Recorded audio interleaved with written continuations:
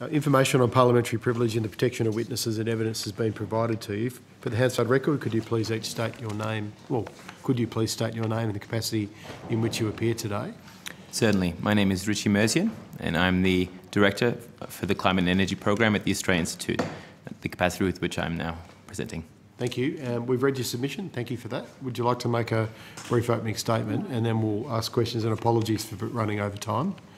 We're trying to get answers out of some departments is very difficult, as you know. Thank you. And thanks all senators for the opportunity to appear before the inquiry. The Australia Institute is an independent, non-partisan, public policy think tank based right here in Canberra. For our submission, which is number 19, we collaborated with Future Super, an ethical superannuation company, in the form of data sharing and feedback.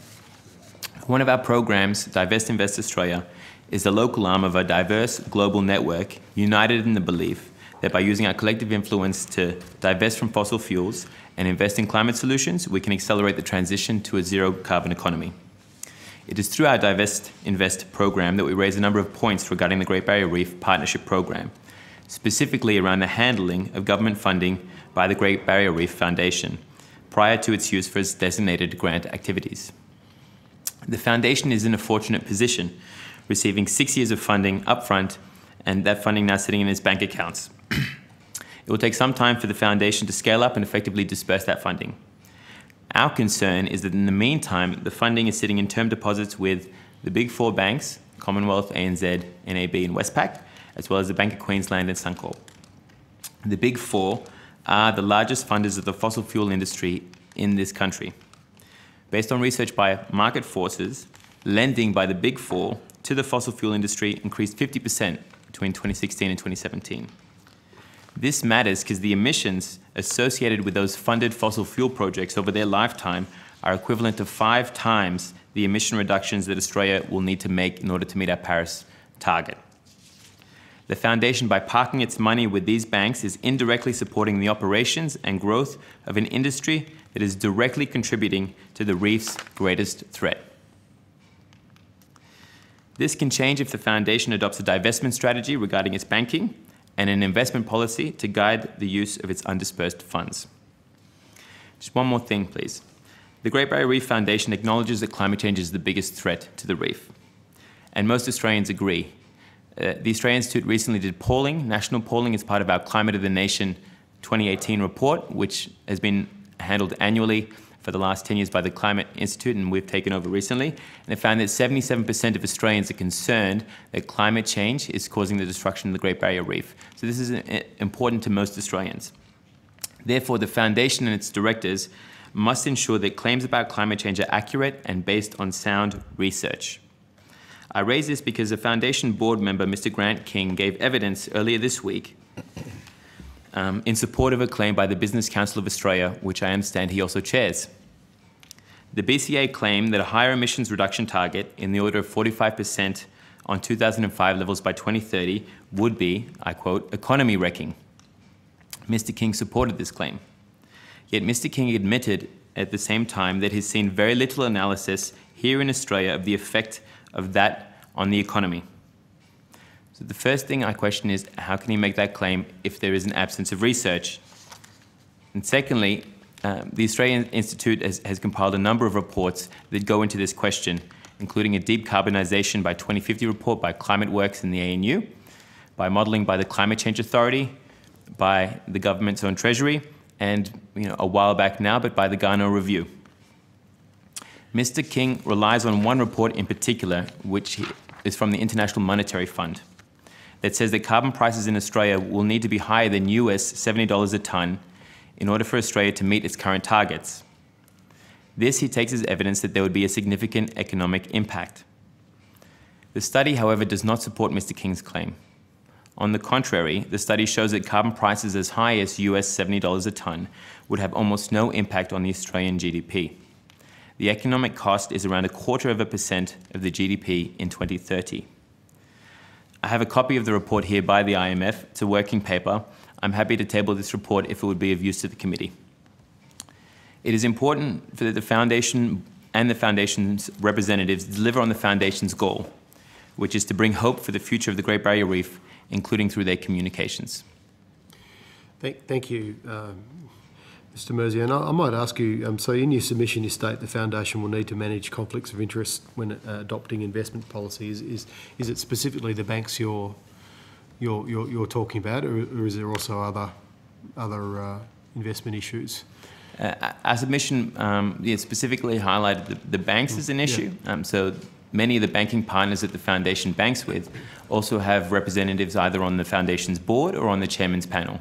And for the foundation to approve, say, an investment policy or a divestment policy, it would then need the approval of its board, and many of these members are involved in both camps. So that would present one conflict. Secondly, if they adopt an investment policy, which would be how they're going to direct their undispersed funding, it could also require exclusion of a number of companies whose representatives are also involved in the Great Barrier Reef Foundation. So there are sort of two spaces where conflicts could occur. Okay. Are you also concerned about broader conflicts of interest with fossil fuel companies being on the chairman's panel for the Barrier Reef Foundation? Yeah, in regards to the conflicts of interest that we raised, yes. In terms of the foundation now playing a leadership role, there's an opportunity for it to demonstrate that it is taking the threat to the reef seriously, and that includes in who it picks as its partners to carry forward its work, not just in terms of how it saves the reef, but also how it does its banking, how it deals with its money, and therefore sort of involving representatives of the fossil fuel industry or the banking industry in its operations might complicate the matter. Okay. I mean, is your argument that the reef is the Barrier Reef Foundation now has to be held to higher standards in relation to climate impacts because of their key role is to save the reef or help the reef? Is that your key argument? Yes, that's correct, Senator. Yep. Okay. The foundation doesn't have an investment policy, so up to now it doesn't have a particular guidelines around how it spends its money before it's actually dispersed. Yeah. Isn't that odd? That it's operated since 1999. It claims it's raised $90 million, but it doesn't have an investment policy that we've seen to date. Senator, it is surprising, especially since a number of board members are in the finance industry. I understand that one board member in particular who appeared in front of the committee in particular has experience in, say, ethical investment, green investment as well. And we have been in touch most recently about how the foundation could develop an investment policy in line with its mission. Could I follow up on that, Chair? Has the foundation been in touch following the publication of your report? Yes, it has. So we published our report on the 11th of September. Soon after, Mr. Fitzgerald got in touch with our collaborator, Future Super, and stated that he would be responding to the paper. And 2 days later, when I was able to follow up directly with Mr. Fitzgerald, he sent forward a formal response on behalf of the foundation, which I'm happy to go into if that's of interest. Okay, no, thank you. I'll keep going if you sure. more questions, but you... Well, no, I didn't want to... I interjected there. Well, I might go back to Mr. King. Mr. King said when he came before us that there's an aspirational element to Paris that's not being detailed by any member country that I'm aware of. Do you agree that there are no other countries that are seeking more ambitious action than the Paris agreement?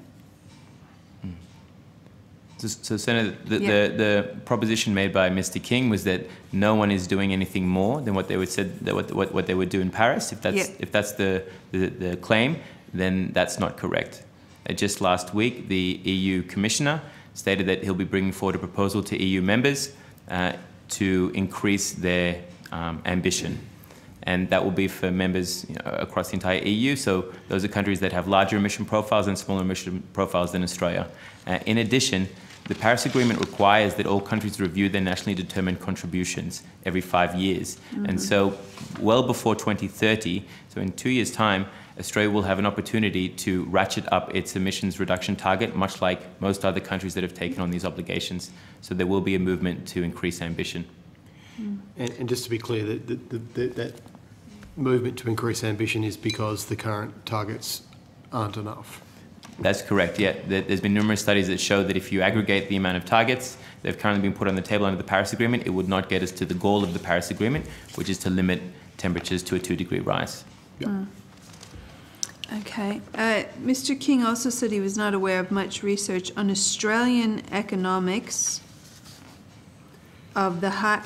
regarding high ambition on climate change. I think what he was trying to get there he wasn't aware of much research looking at the impact in Australia, looking at the impact on the economy if we had a higher ambition on climate change.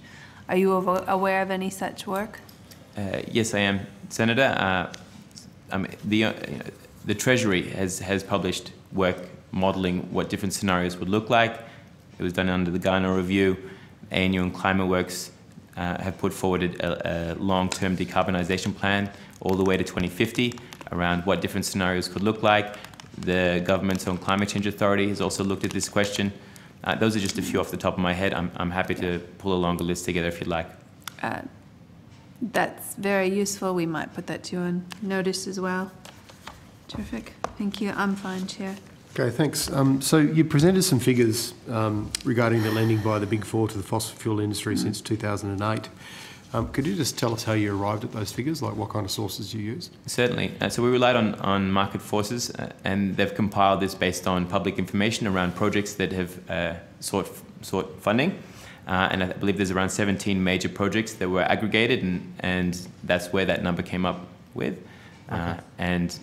And ultimately, there's an uneven split between the Big Four in terms of who's funded what, but collectively, they are taking on the lion's share of fossil fuel funding in this country. Okay. And do you know whether the banks, some of them have made different comments over the years about sustainability, where they stand on the Paris Agreement? So all four of the Big Four banks have publicly stated that they support the Paris Agreement. Okay. In the broad, and some of those banks have taken steps further. So I believe Westpac have stated that they've changed their position around supporting thermal coal mining, for example. But to the extent that they have adopted positions around fossil fuel lending and whether they're going to exclude fossil fuel lending, I don't think it's gone as far as that. Okay, but you said there's 50 banks and credit unions that are fossil investment free at the moment. Can you give us some examples? Sure. So the list is available on the link in our submission, but just off the top of my head, Bank of Australia, Beyond Bank, Bendigo Bank are just three banks that operate locally that do have a divestment and fossil-free position. So it is possible to develop an investment policy which screens for climate change and threats highlighted in the Reef 2050 plan. You believe it's feasible the Foundation could put together an investment plan for the $444 million that specifically accounted for those threats? Yes, we do believe it is so. And in addition, Mr. Fitzgerald, in his response, stated that they're now working on an investment policy. It will include an exclusions element to it. So we'll be interested to see what that actually does include, but there is a possibility that they will take that on board, and we certainly hope that they do. Okay. I mean, look, you've done it through the committee process anyway, but I know Senator Dunningham would probably ask you this question. Have you contacted the Barrier Reef Foundation about this directly? Sorry if I missed that if you have. Yeah. The submission was sent directly to the Executive Director and the Chair. Right, okay. But it was through another means with which Mr. Fitzgerald responded, and that was through our collaborator. Right, okay. Did you have any questions, No. Senator Dunningham?